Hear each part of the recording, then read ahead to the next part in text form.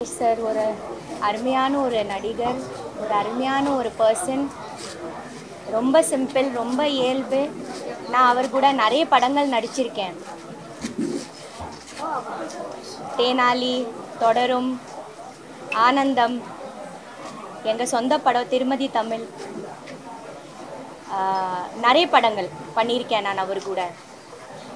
எல்லா படங்களும் பெரிய பெரிய ஹிட் படங்கள். எப்போவுமே நான் அவரை அப்பா அப்பான்னு தான் கூப்பிடுவேன். எனக்கு அவர் ரொம்ப பிடிக்கும்.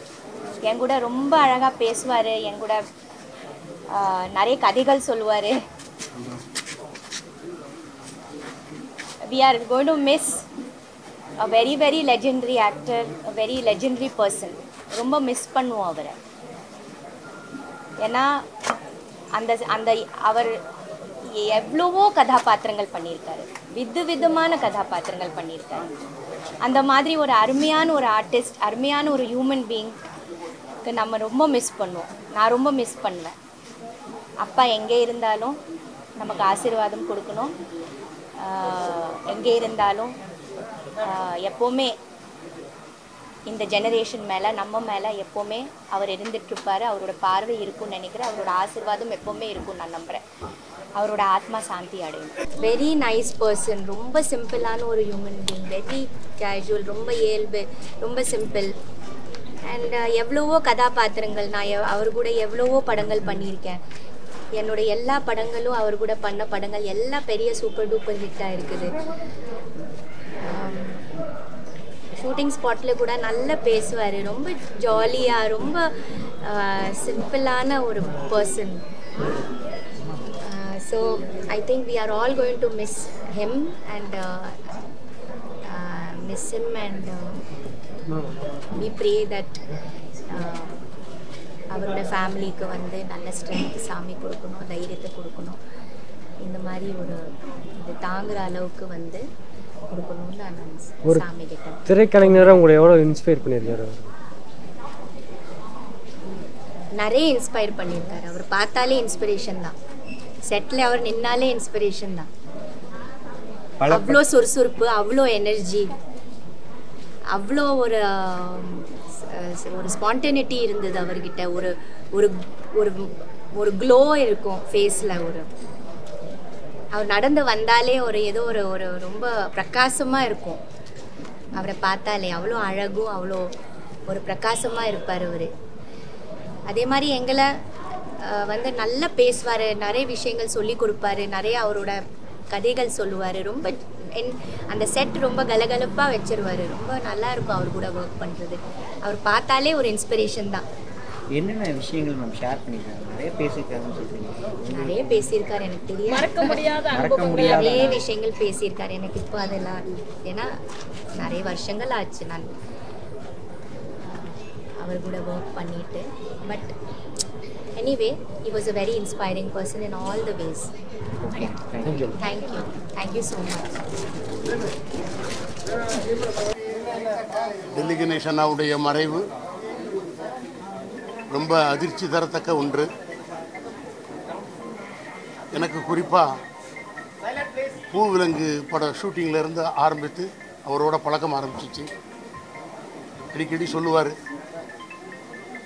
டைரக்டர் பட்டின பிரவேசத்தில் என்ன அறிமுகப்படுத்தினார்ரா, உன்னை வந்து பொய்க்கால் குதிரை படத்தில் அறிமுகப்படுத்தினாருடா, we are all came from KB institution அப்படின்னு சொல்லி ரொம்ப பெருமையோடு சொல்லுவார். இவனே சார்லி அப்படித்தான் பேச ஆரம்பிப்பார் எப்போவுமே. ஒரு மாதத்துக்கு முன்னாடி சமீபத்தில், அப்போ தான் நான் அவரை அவ்வளோ மகிழ்ச்சியாக பார்த்தேன். ஒட்டுமொத்த நடிகர் சங்கம் வாழ்நாள் சாதனையாளர் விருது அவருக்கு கொடுத்து கௌரவித்து, மூத்த கலைஞர்களை ஒரு கலைஞனை ஒருத்தர் தான் பாராட்டணும்னு சொல்லி டெல்லி கணேஷ் அண்ணாவை பாராட்டுறதுக்குரிய பாக்கியம் எனக்கு கிடைத்தது. அவரை பாராட்டி நான் பேசினேன். இந்திய தேசத்தை இதயத்திலும் இந்தியாவின் தலைநகரை பெயரிலும் தாங்கி இருக்கும் என் அன்பிற்குரிய அண்ணா டெல்லி கணேஷ் அப்படின்னு ஆரம்பித்தேன். வீட்டுக்கு வந்ததுக்கு பிறகு, அதை இன்னொருக்கு சொல்கிறாது, நல்லா இருந்ததுடா, அது எப்படிடா நீ உனக்கு அதுவாக வருது அப்படி இப்படின்னாரு. அவருக்கு ஒப்பாரும் மிக்காரும் இருக்கக்கூடிய இன்னொரு கலைஞன் சினிமாவில் கிடையாது. கடற்கரை தாகம்ங்கிற படத்தில் கதாநாயகனாக நடித்தவர். எல்லா தளங்களிலும் சினிமாவில் அழுத்தமாக தன்னுடைய முத்திரையை பதித்தவர். டெல்லி கணேஷ் அண்ணாவுக்கு மற்ற கலைஞர்களுக்கு ஒரு வித்தியாசம், அவர் எப்போ எந்த இடத்துல பழகினாலும் பேசினாலும் அந்த இடத்துல நட்பு வட்டம் பெருசாக இருக்கும், கலகல கலகலன்னு வச்சிருப்பார். இப்பொழுதுதான் கடைசி நொடி இருக்கும் வரைக்கும் அவருடைய உழைப்பு இருந்திருக்கு சினிமாவில். ஏன்னா அவர் உழைப்பு தான் அவருக்கு ரொம்ப பிடிக்கும். Performing in front of the camera, ஸ்டேஜில் பர்ஃபார்ம் பண்ணுறது, அதுதான் அவருக்கு ரொம்ப பிடித்த ஒன்று. தன்னுடைய கடைசி மூச்சு வரைக்கும் தனக்கு பிடித்தமான வேலையை நிறைவோடு செய்து யாருக்கும் எந்த தொந்தரவும் இல்லாமல் உறக்கத்திலேயே அவர் உயிர் பிரிந்தது, அது அவருடைய புண்ணியம். ஆனால் அவரை இழந்தது என்ன மாதிரி அவரை நேசிக்கும் எண்ணற்ற கலைஞர்களுக்கு ஒரு பெரிய ஒரு அதிர்ச்சி. ரொம்ப ரொம்ப ரொம்ப அவர் எந்த அளவுக்கு யதார்த்தவாதி அப்படின்னா, திடீர்னு முந்தா நாள் எங்கள் வீட்டில் கல்யாணம், ஸோ பட்சணம் எல்லாமே இருக்குது, அதனால நான் எடுத்துக்கிட்டு வர்றதுக்கு தாமதம் ஆயிடுச்சுன்னு சொல்லி நைனா படப்பிடிப்பு நடக்கும் பொழுது இது ஒரு ரவுண்டு ஓடட்டுண்டா அப்படின்னு சொல்லி வீட்டிலேருந்து செஞ்சுட்டு வந்த பலகாரத்தை எல்லாம் மொத்த யூனிட்டுக்கு டிஸ்ட்ரிபியூட் பண்ணி எல்லாருடைய மகிழ்ச்சியில் தான் மகிழ்ச்சி அடையக்கூடிய மாபெரும் கலைஞன். அப்புறம் ராகவேந்திர சுவாமி படத்தில் அந்த ராகவேந்திர சுவாமியை அடக்கம் பண்ணுறதுக்கு முன்னாடி அவர் குரு தேடி வருவார், அதற்கு முன்னாடி முடிஞ்சிடும். அந்த ஒரு பதட்டத்தோடு ஓடி வருவார். அதாவது அது எப்படி சொல்கிறதுங்கிறது அந்த அந்த அந்த பர்ஃபார்மன்ஸுக்கு ஈடாக வேறு கிடையவே கிடையாது.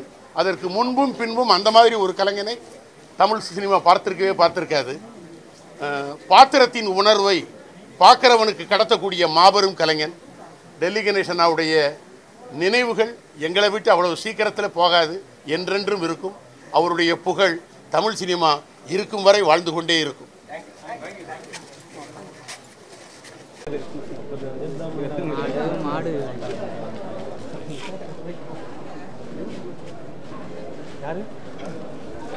சின்னத்திரை நடிகர் ஆட்டாரா யாரா அது ஆட்டுறது கூடுதல் ஆட்டம் என்ன பண்ணுவாங்க.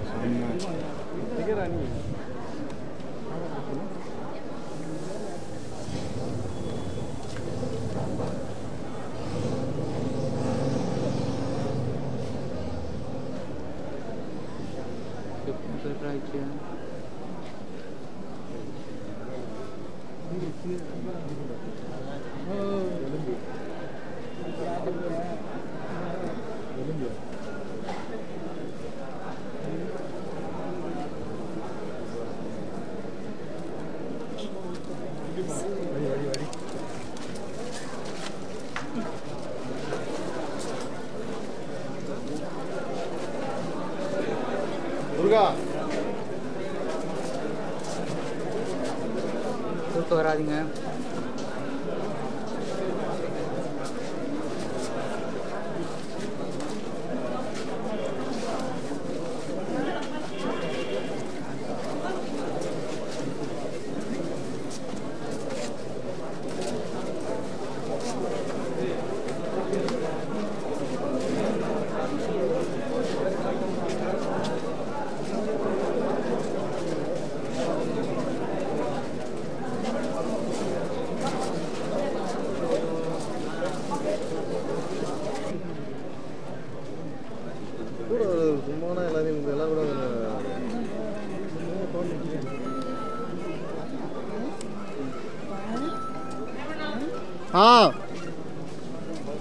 ஓகே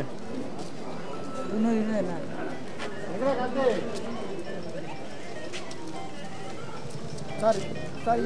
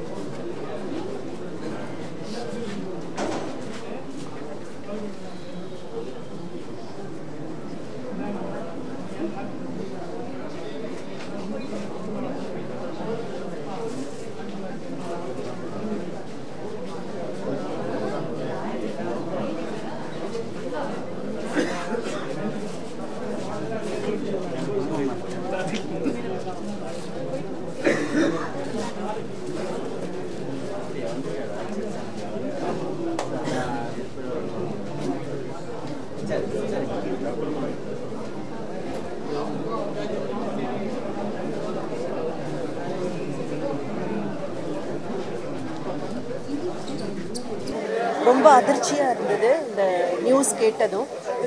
சில பேருடைய இழப்பு வந்து நம்மளுக்கு ஈடு செய்யவே முடியாதது, இர்ரீப்ளேசபிள்னு சொல்லுவாங்க, அந்த மாதிரியான ஒரு இழப்பு தான். ஏன்னா கணேஷ் அப்பாவை பொறுத்தளவுக்கு நான் அப்பான்னு தான் கூப்பிடுவேன் அவங்கள. நாங்கள் ஒரு 2-3 ப்ராஜெக்ட் சேர்ந்து ஒர்க் பண்ணியிருக்கோம். அப்பாவை பொறுத்த அளவுக்கு எப்படின்னா, இவருடைய இந்த ஒரு கேரக்டர்ஸை, அது காமெடியாக இருக்கட்டும், குணச்சித்திரமாக இருக்கட்டும், எதுவாக இருக்கட்டும், இவர் மட்டும்தான் செய்ய முடியும். ஒன்ஸ் அவர் அந்த கேரக்டரை பண்ணதுக்கப்புறம் அதை வேற யாராலையுமே பண்ண முடியாது, பண்ணால் நம்மளால் ஏற்றுக்க முடியாதுங்கிற அளவுக்கு ஒரு மிகச்சிறந்த நடிகர்.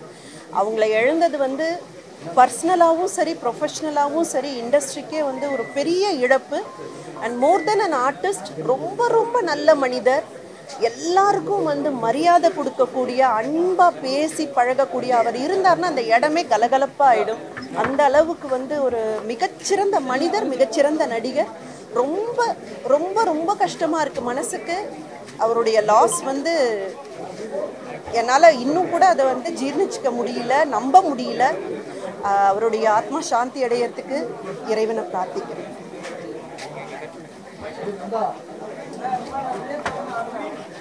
கலை உலகத்துக்கு வந்து ஒரு ஈடு செய்ய முடியாத இழப்பு இது. ஏன்னா நாடகங்களாக இருக்கட்டும், சினிமாவாக இருக்கட்டும், சீரியலாக இருக்கட்டும், டெலிகேஷனுடைய அர்ப்பணிப்புங்கிறது வந்து சாதாரணமானது கிடையாது. அவர் இந்த மூணையும் தரம் பிரித்து பார்த்தது கிடையாது. எல்லா இடத்துலையுமே அவர் வந்து ஒரு சின்சியரான, சீரியஸான ஒரு உழைப்பு தான் கொடுப்பார். அவர் கூட ஒர்க் பண்ணும்போது அந்த இடத்த ரொம்ப கலகலப்பாக வச்சுருப்பார். அவர் ஒரு பள்ளிக்கூடம் மாதிரி தான். அவர் கூட நடிக்கும்போது பல விஷயங்களை வந்து இளம் கலைஞர்கள் வந்து கற்றுக்கலாம். அவர் பெரிய வருத்தம் எங்களுக்கு என்னென்னா, சினிமாவிலையும் சரி, ஈவன் சீரியல்லையும் சரி, அவருக்கு உரிய அங்கீகாரத்தை வந்து கலை உலகம் அவருக்கு கொடுக்கல. ஸோ அது ஒரு பெரிய வருத்தம். அவரை இழந்து வாடுற அவங்க குடும்பத்தாருக்கும் எல்லாருக்கும் எங்களுடைய ஆழ்ந்த அனுபவங்கள் இருக்கு.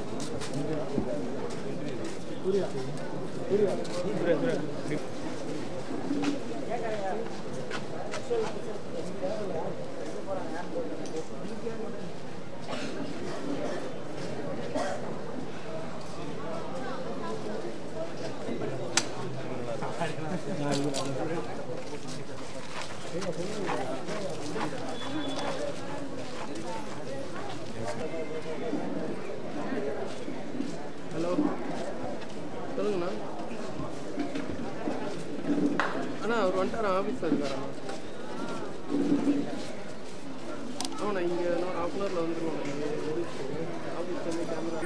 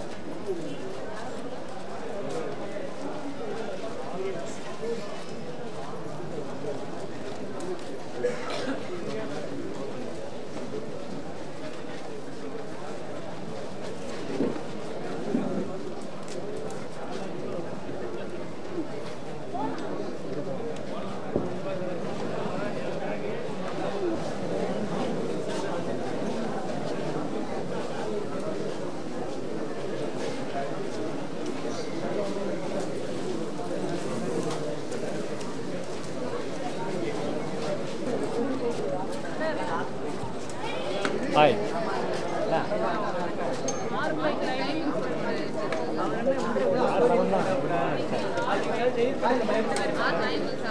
நமக்கு 6 5 வர பிஸ்கட் வேணுமா யார்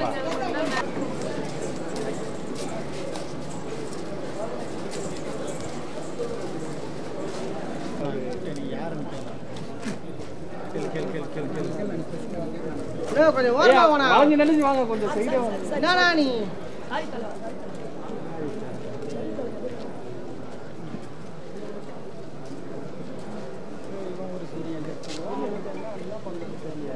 கொளுத்தி விட்டுருவோம்